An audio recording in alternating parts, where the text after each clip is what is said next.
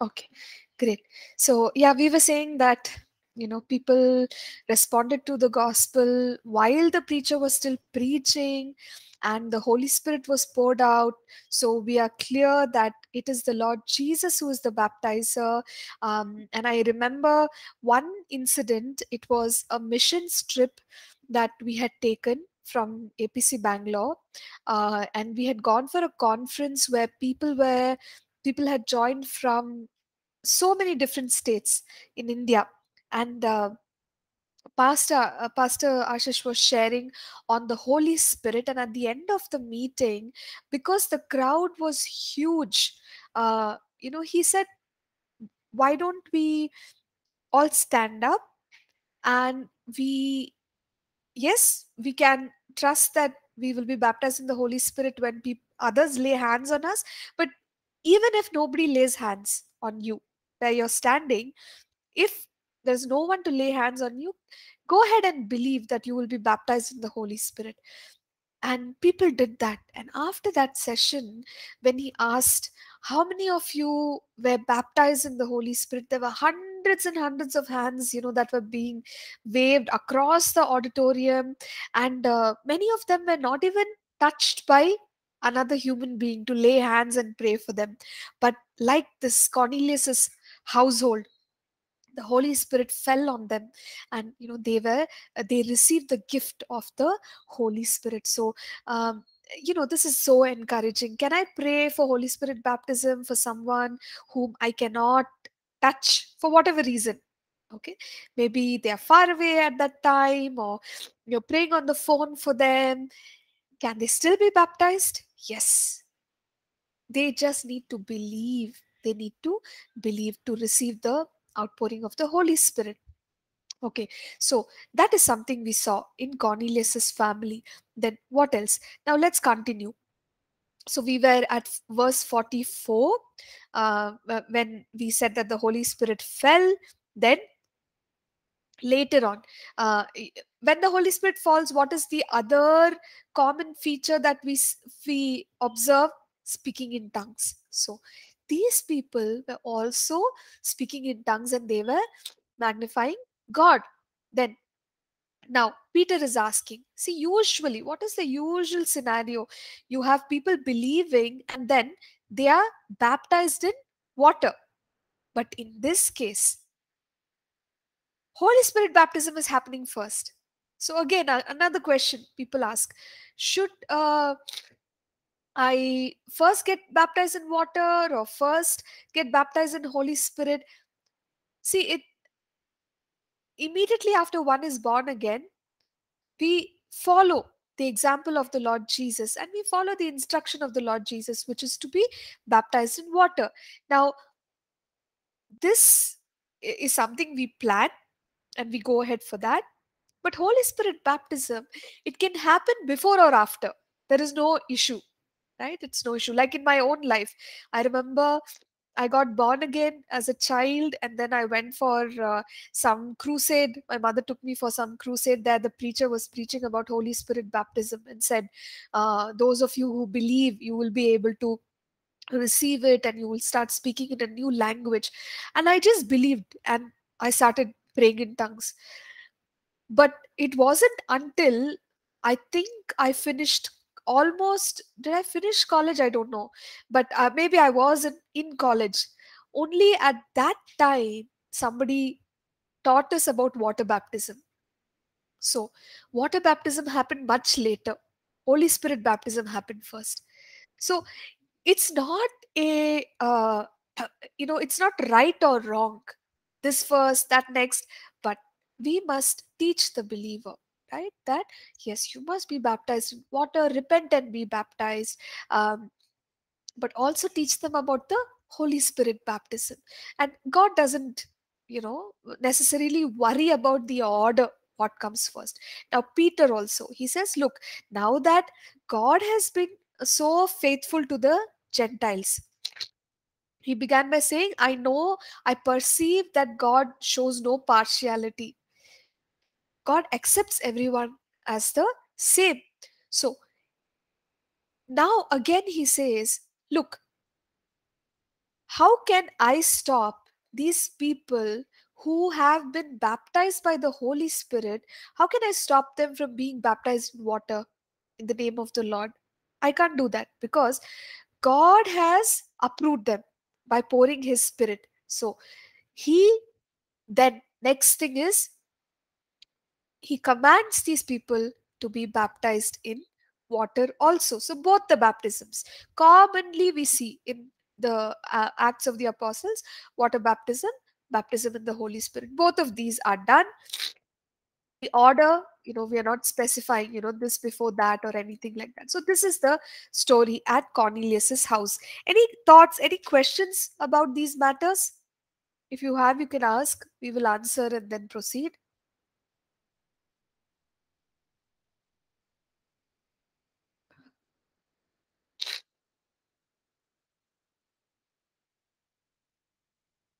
Water baptism, Holy Spirit baptism.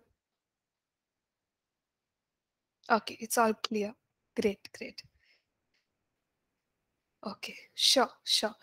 All right, so we have observed, how the gospel now went to the Gentile people. And this was also a mighty plan of God. He is the director, remember? He's directing the gospel to go out to various communities. And that is the greatness about Cornelius's family, that it was a Gentile family. Okay, something different that God was doing. And who is God doing this through? Somebody like Peter. So he first, when he saw the dream, he said, no, no, no, God, I will not touch anything unclean. So as a Jew, he's very rigid about what one must do and what one must not do. That's how the Jews were. Remember when the lady who's not a Jew, she came to Jesus and asked for healing. Jesus said the bread of the children will not be given to the dogs. So that was the strictness of how the ministry was mainly for the Jews. But after Jesus went on the cross, the gospel was made available to everybody, right? So that is the difference while Jesus was alive and after Jesus died on the cross. After Jesus died on the cross, God so loved the world that He gave His only begotten Son. So Jesus is for the whole world. Salvation is for the whole world. It's for all the communities. And that is what we see happening in the Acts of the Apostle. It's going out. It's going out. And it is going out, it's a little bit funny because it's going out through a person like Peter, who is very rigid in his convictions. Okay, so now this has already happened. Now let us see. Now the apostles and the brethren who were in Judea heard that the Gentiles had also received the word of God. So the Christian circle, at this point they were not yet called as Christians, but the believers, the circle of the believers, they were quite well informed about what is going on here and there and everywhere. So people heard that the gospel had already gone out to the Gentiles. They heard the word of God. And when Peter came to Jerusalem, okay, so now Peter is traveling and all. He was in Simon the tanner's house. But what is the base church? Jerusalem church. So he's coming back to the base church. And usually when they come back, they will report. They'll say, all these things happened. God did all these mighty things in my missionary journeys. I met these people, shared the word of God and all. So he goes back and he tells the others in Jerusalem, this is what God did. I went to Cornelius's house. So, what kind of a response did he get? They were also Jews. They were also passionate, devout Jews. They were not at all happy about Peter going to the house of a Gentile person. Okay, so it says, those of the circumcision. So, those of the circumcision refers to the Jews. They contended with him. Contended is like kind of opposing, right? And arguing and saying, how could you? How could you go to the Gentiles? You went into uncircumcised men and ate with them. So the Jews were very proud of uh, their status, their covenant with God, and the others were low for them. And these Jews in Jerusalem, they were very unhappy that Peter, you have gone to the Gentiles. Not only did you go to their house, you also ate with them. Eating is a sign of fellowship. You don't eat with anybody. You eat with people who you relate to. So we don't relate to the Gentiles. How could you eat with them? They were unhappy with Peter. But now Peter has to help them understand what God did in his heart and in his life. So he goes through the entire vision. So from verse 4 to verse 15, you see him narrating the same thing. He says, look, this is what happened. Okay, I will tell you from the beginning, everything I'll tell you. So I was in Joppa, Simon Tanner's house. I was hungry. I went into a trance. I saw a vision. There was this, there was this sheet. It had clean, unclean animals. Then God said, okay, and I told God, no, I won't do it. So he explained himself. It was not me. It was not me. But God said, why are you calling some things as common and unclean? You just rise up, kill and eat it. So then he kind of connects that with the three men who came asking for him, and then he went along with them because the Spirit told him, you go, doubting nothing. So he explains all these things, and he says, so I went to their house, and I preached to them, and then you know as I spoke, the Holy Spirit fell upon them, as upon us at the beginning. So he tells them, remember the uh, time when we were waiting in the upper room, and suddenly, right? Suddenly, there was a sound of a rushing mighty wind, and then the Holy Spirit was poured out on them. So he says, look, why are you blaming me? I'm not responsible. God told me to go, so I went. And suddenly, if God pours out his Holy Spirit on these people, how am I responsible? When God has accepted them, we should not reject them. So basically, Peter is giving them this clarity that it is God's work. He is touching the lives of the people. Who are we to stop God from doing what he is doing? Aren't we supposed to be obedient to the promptings of God in our life? So he explains like this. Okay, and then he adds to it about the Holy Spirit baptism. He says, see, look, John, he baptized with water, but uh like the Holy Spirit baptism, right? Holy Spirit baptism is something that Jesus said that we would all receive.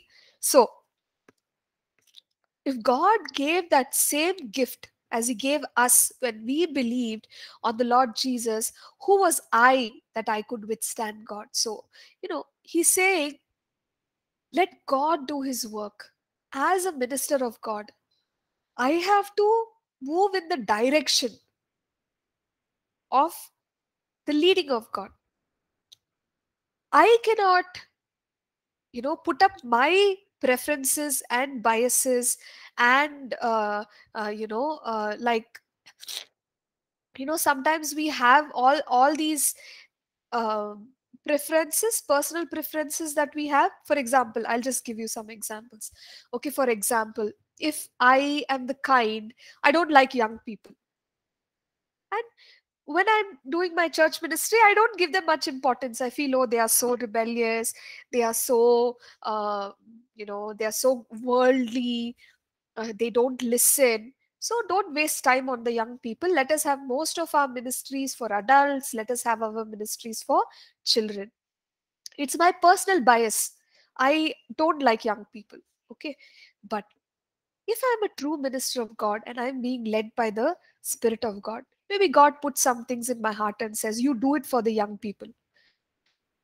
As a true minister, I can't say, no, God, I don't like young people. So my personal preference and my bias should not stop me from spreading the word to the people that God is bringing in my life. I just gave you one example. Now, it could be possible that the I stopped God's work because of my attitude. And I said, no, I will not. Let them go, let them go. There are a lot of programs going on in the city.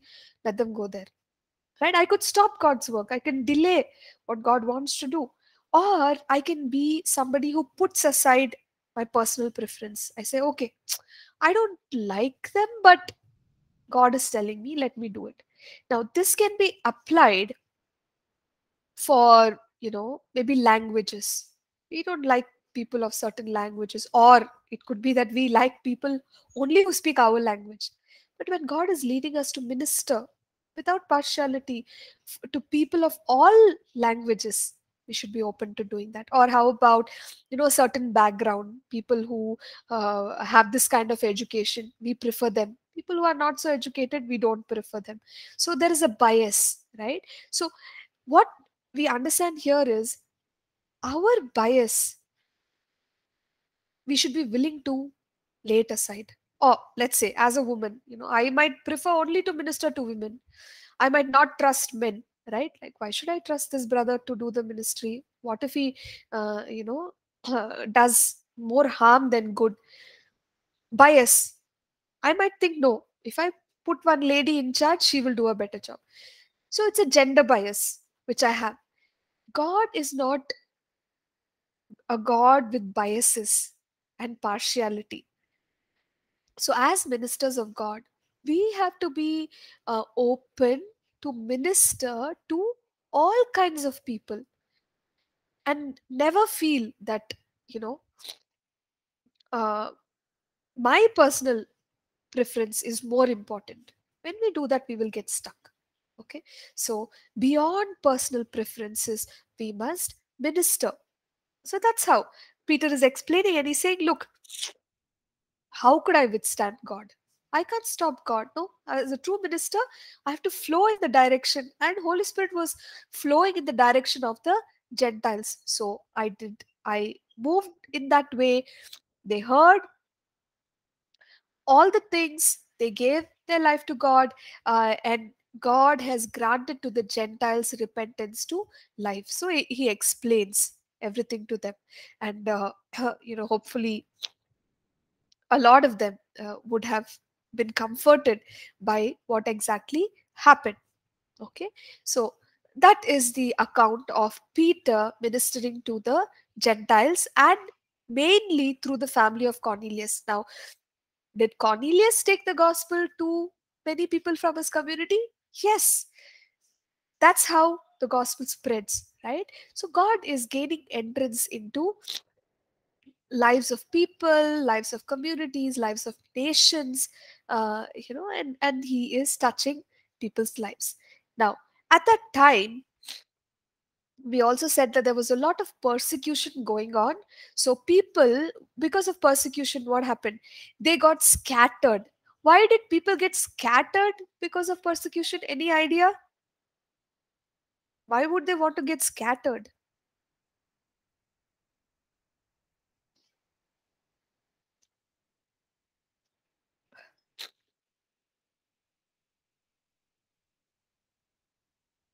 Any thoughts on that?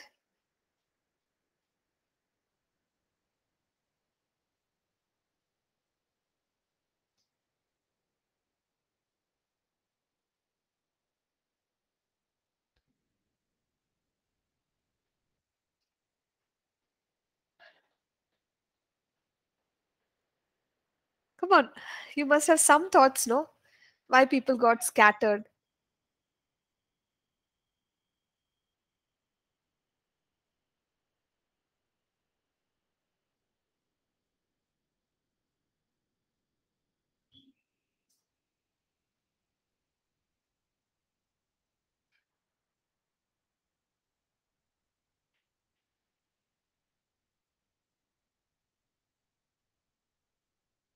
Hey, class, you're there, or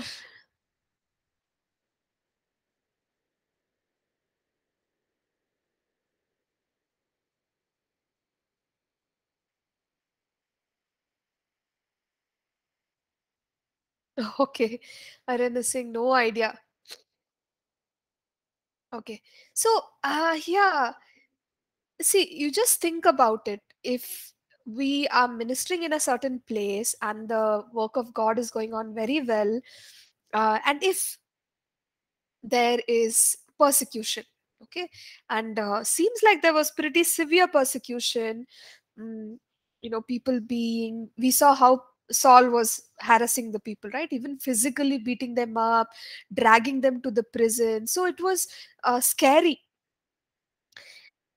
But at the same time, if you recall, when Paul was not accepted and people were uh, very cautious about, Saul, who had converted, um, the believers in Damascus, what did they do? They made him escape, okay, from the opposers. So it could be that the work was going on powerfully, but because of a threat to one's life, because of the challenges which they were facing, it would have been safer for them to go and live in another place.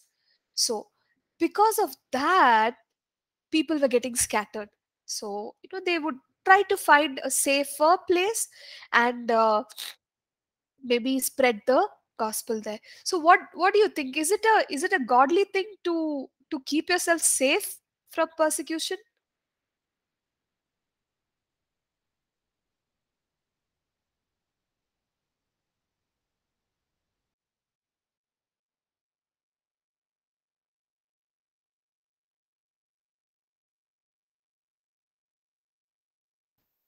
Or is it a cowardly thing? Like when you try to escape persecution, is it ungodly? What are your opinion? What are your thoughts? Sometimes even Jesus said when people are not accepted, please Correct. move on. We don't dare. Yeah, yeah, So yeah. when increase there is no point because people are so rebellious and hardened hearted. It's quite difficult. We have to see the God coming. We have to move from that place. That is I think. Yes, thank you, Thomas, for sharing those thoughts. Yeah, it makes complete sense, right? If um, I mean, Jesus did say that when they persecuted him, they will persecute his followers. But this does not mean that we walk right into danger. Okay. Now, when we are doing God's work and there is no other way and persecution happens, that is different. That is different. We have to face it. We can't run away from it. But if there is an opportunity for us to escape, why not? Because if we die or are seriously harmed, how will we be useful for the kingdom of God? Isn't it? You know, so it is okay to escape. It's not an ungodly thing at all. In fact, when we saw in Acts chapter 9 and verse 25, we said, okay, I'll read from 23 to 25. Okay, Acts 9. Once again, yeah, let me post it here in our chat section.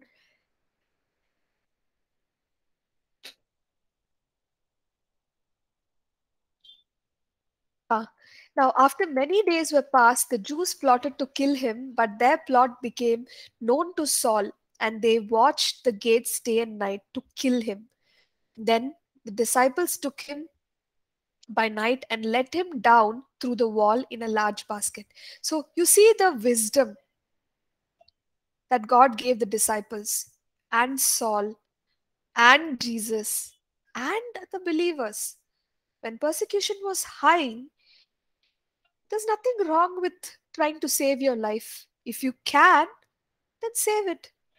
But if you can't, someone like Stephen, he stood there and he knew he could not escape. And he knew that he's going to enter into the presence of God. Right? So he fought for it in that way and he became a martyr.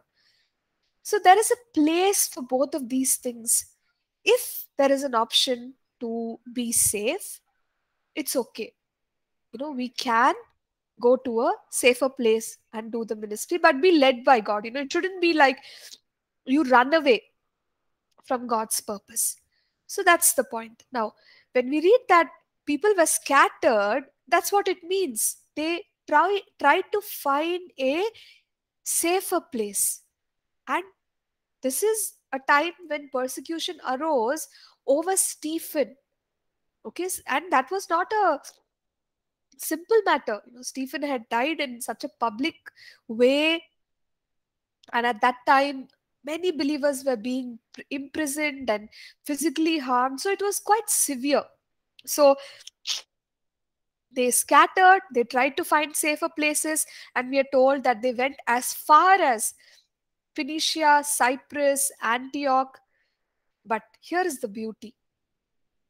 See, when there is water in the sponge, okay, have I am sure you all have experimented with sponges. You dip it in water, it's full of water. Now, if you want to carry it from the bucket, to a distance, you remove the sponge, it'll be dripping with water. Wherever you carry it, there will be water coming out of the sponge till such time that the sponge is completely dry. So it makes the trail wet. That path becomes wet. The believers, they were born again, they were filled, baptized with the Holy Spirit, and passionate about God. So when they were scattering, what was happening? They were like the sponge with water. Wherever they went, preaching the word to, but they still did not have the understanding that they could preach to the Gentiles. So they were true to whatever they knew. They knew that it can be preached to the Jews. So they preached. But most important thing is they preached the word. Okay. And also think about this. When they were persecuted, maybe let's say a believing couple in Jerusalem church. Oh, but persecution is increasing. Why don't you leave this place, go somewhere else? They go. They may not have a pastor going with them, or some elder from church going with them. It's just them. They might have attended church for a year and learned some basic things, but that doesn't stop them from preaching and sharing about the love of God, about the power of the Holy Spirit, right? So ordinary believers from the church of Jerusalem and the early church, we're just saying early church to include people in the region, because there was persecution all over the region.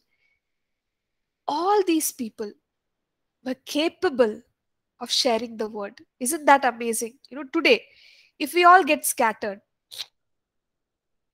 will the gospel go to new people, new communities, new families? It's a question. If we are like the early church believers, filled with the Spirit, passionate about the gospel, then yes, it will go. Otherwise, what will happen? We'll just go, I found a safer place. That's it. But early church is not like that. They are so passionate.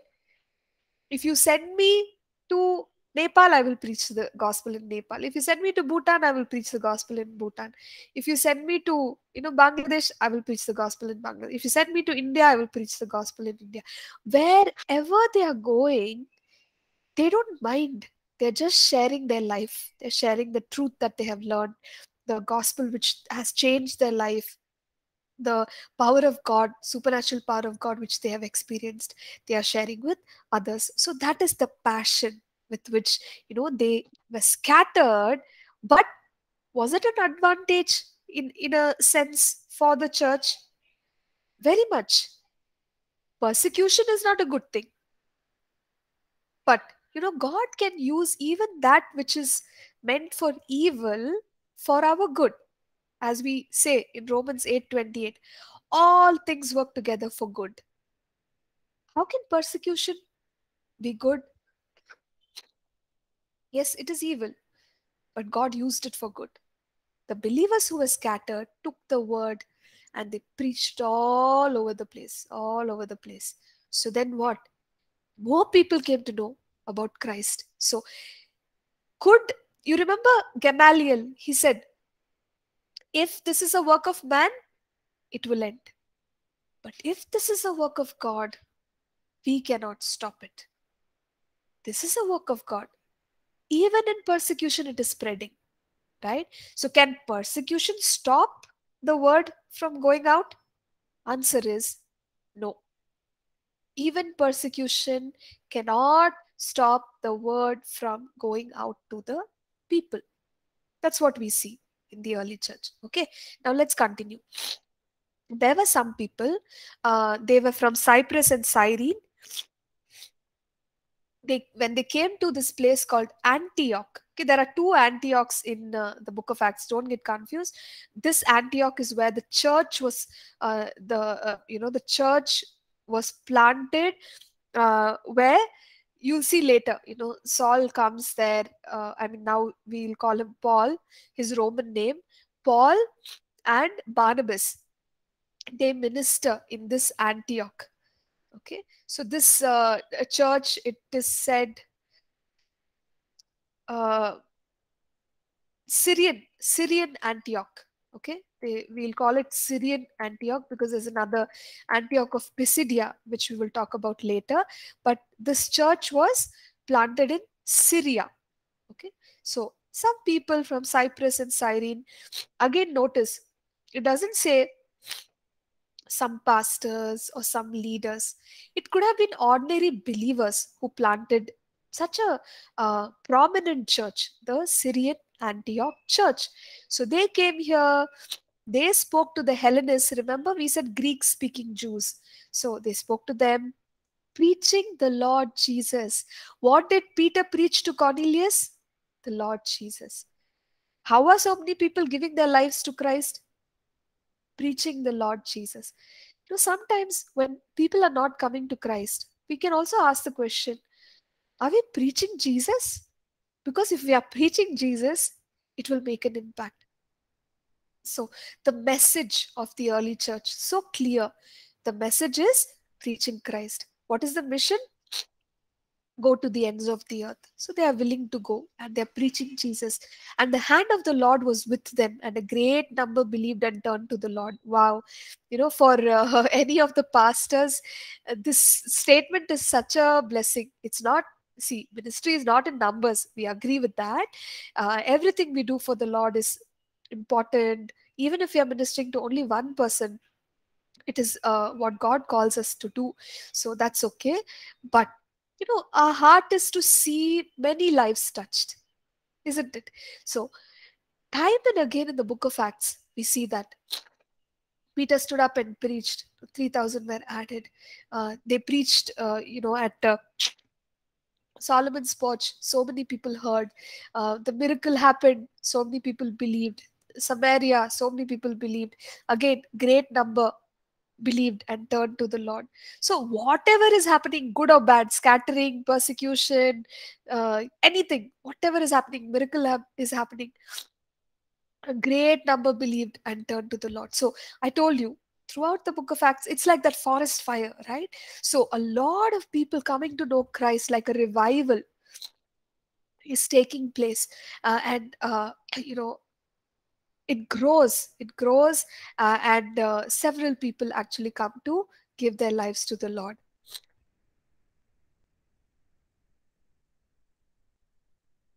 Yeah, okay. So that is a little bit about how the Antioch church came about. So now, as this church was gaining prominence and the work of God around the region was gaining prominence, remember, I told you the news spread quite fast. So the Jerusalem church heard about it. And what was the practice of the Jerusalem church? It's like apostolic.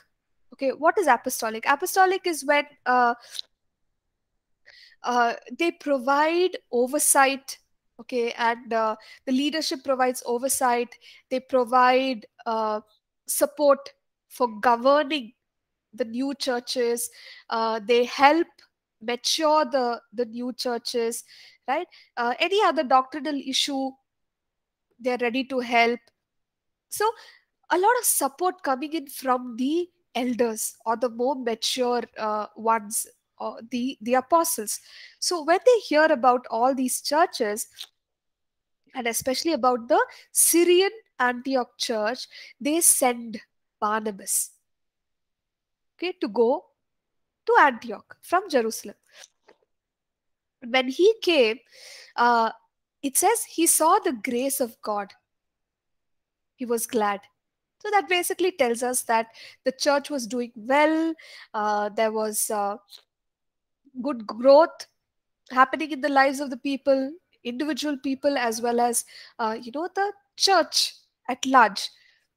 It was really blessed, and it made him happy. Right? Obviously, we want to see a healthy church, a church which is passionate for Christ, where people are growing in God, the church itself is growing, and the church is making an impact for the gospel. So, seems like the Antioch church was all this. And so Barnabas was very happy, and he, what did he do? See, Barnabas is also known as the encourager. So he used to encourage people. So he encouraged them, the Antioch church, uh, that they should continue, right? They should continue uh, with the Lord with purpose of heart, or in other words, the church should keep growing, and they should keep fulfilling what God has called them to do. So he encourages them, and he sees that people are added. So when Barnabas goes to do ministry in the Antioch church, what happens? Again, you read there, a great many people were added to the Lord. So, it was a blessed time. It was a blessed time. People are constantly being added, people are coming to know the Lord Jesus. Okay. Now, for whatever reason, Barnabas, he feels that in this Antioch church, how about, we invest, right, in the word of God? How about we equip the people some more? So, what does Barnabas do? We are told that he goes to Tarsus. Who's there in Tarsus? We talked about somebody earlier who went off to Tarsus. Who is that?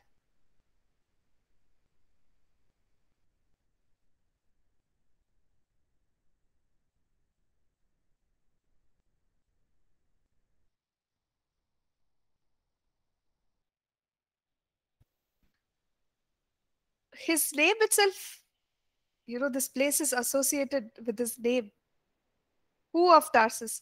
Okay, Canaan, Saul of Tarsus. Correct. So Saul had fled, or he had uh, gone into hiding. Hiding in the sense he was doing ministry there, but he did not want to be, in other places where the Jews were plotting to kill him. So he had gone undercover. But Barnabas, he had a heart for Saul. Okay. And here in Acts chapter 11, he goes looking for Saul. Why? Maybe God put it in his heart. If let's say it was Peter, and God told Peter, go and find Saul of Tarsus. We're not sure. Peter was the kind that God had to convince him. Even to go to the Gentiles, he got a vision, and then, he went. But Barnabas, on the other hand, seems to be a person who is very open, right, to uh, serving with those who are not like him. So, Barnabas, I told you earlier, he's an encourager. He goes to Tarsus to find Saul, because he would have heard that in these regions, after so many years, Saul continues to do good ministry. Now, definitely over a decade. when you do the calculations, it's like, I don't know, 14 years or something like that. Uh, that more than 14 years actually, that Saul had been serving God, but not in the public view. So Barnabas probably had an idea that this man of God is faithful and can be trusted, right? Uh, Initially, yes, everybody doubted whether Saul was a sincere person, okay, because he was a persecutor turned into a preacher. But now, after several years, I'm sure Barnabas was clear that this person would be useful for the work of the ministry. So he goes, he searches for Saul, and when he found him, he brought him to Antioch. Okay, understanding his ministry. So, this shows us also partnership, right? Partnership. We spoke about kingdom building, where we must allow others to step into our vision. We may think that I'll do it, I don't want anybody. God has given me this church, I will preach till I die. Okay, I'm not going to allow anyone to share the word. But that's not how it works. In the church of Antioch, a beautiful thing that we notice is team ministry, where it's not just one person. It's not just a Barnabas, or it's not just the initial leaders of the Antioch church, but now who comes into the picture? Saul. Okay, so he is brought to Antioch. And once he was brought to Antioch, we are told it was a whole year. They assembled with the church and taught a great many people. So, think together with me.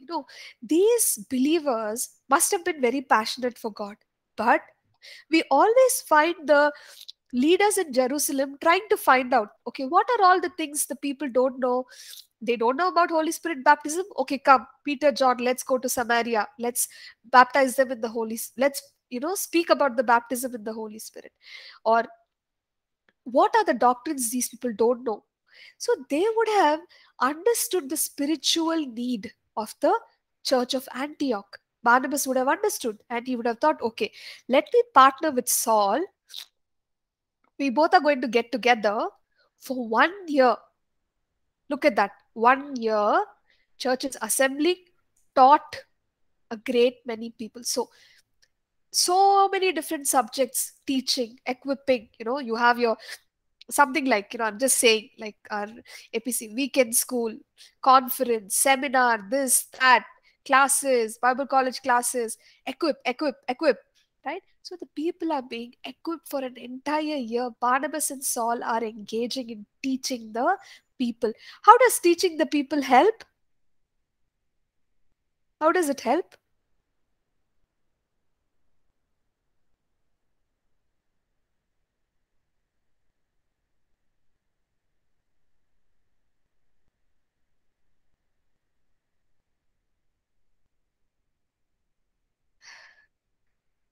Do you think it helps?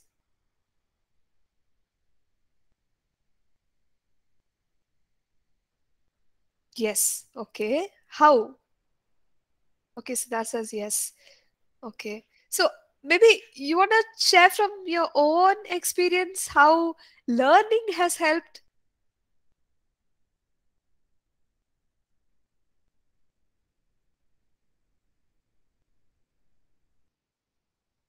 anyone briefly. Anything that, like, I know all of you, this is the third year of learning.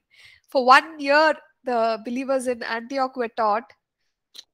3 years, y'all are learning. How does it make a difference to your spiritual walk with God?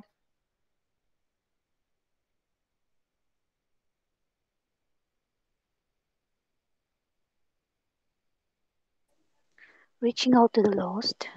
Okay, okay. It equips you to reach out to the lost. True, true. Yeah. How has it helped you in your personal walk, your ministry?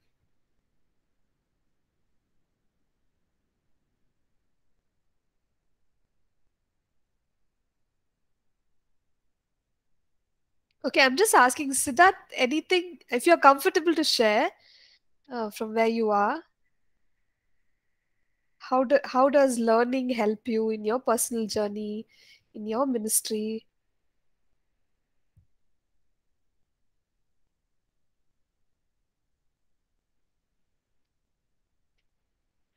I think it helps to grow personally, man. Like Mm-hmm. my spiritual life to grow closer to God. It helps me to Okay, grow, like personally. okay, okay, okay. Sure. Thank you. Thank you. So it helps one grow personally. Okay, great, great. Um, yeah, how about the others? Prince or Thomas, Kannan? How does learning help you?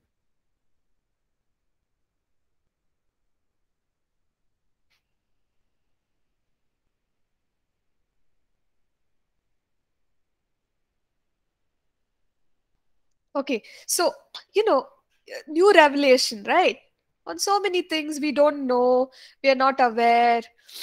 Maybe we know about, mm, you know, we know about the gospel, uh, but and maybe we are baptized in the Holy Spirit also, but we don't have much knowledge about tongues, or we don't have much knowledge about prophecy. But when we learn from God's word, right, it equips us. What is the meaning of equip? Okay, now I understand, I know how to use it, and if there is somebody else who needs to learn from it, I can share. Okay, come on, this verse says like this about tongues, so this is what it means. Don't be afraid, it's a gift from God. So whatever we know, we are able to teach others. This kind of a journey we are able to make in the Lord, and it's very, very important for every believer. It's not just, I want to go to Bible college so that I can become a pastor. No, but this is the life of a believer throughout, to learn about God, to draw closer to God, to serve God in whichever calling he has given us. So that's the reason, equipping people of a church, it's so important. And you see Barnabas and Saul doing that. So I told you, Church of Antioch, so unique. It was planted after persecution, people got scattered, some believers planted it, and at the same time, there was a team ministry and investment of the word of God for a long period of time. So let's stop here, we will come back and we will continue. We'll discuss a little more about the Church of Antioch and move on to what are the other things that took place. So at this point, we will just close with a word of prayer. And once again, I just want to ask Kiran. Kiran, can you please pray? And we will close out today. Yes, ma'am. Yeah. Father God, we just come before your throne once again, Father God. Father God, thanking you for that today's teaching, Father God. Thanking you that all revelation, Father God. Father God, help us to understand and help us to apply to our life, Father God, the kingdom journey, Father God. Help us to every way, Father God. Father God, thanking you to Nancy ma'am and all the students, Father God. Thanking you for the today's teaching, Father God. Thanking you. Upcoming time, I'm just submitting to your hand, Father God. Father God, take care of every side. Thanking you, Father God. Almighty teacher's name we pray. Amen. Amen. Amen. Thank you, Kiran. And class, I'm so sorry because of my cold. I think it was a little disruptive, the first session and the second. But yeah, sorry about that. I hope you can still learn something from these sessions. Okay. God bless you. Have a good day. Bye for now. Thank you. Thank you. Bye. Bye, everyone. Thank you.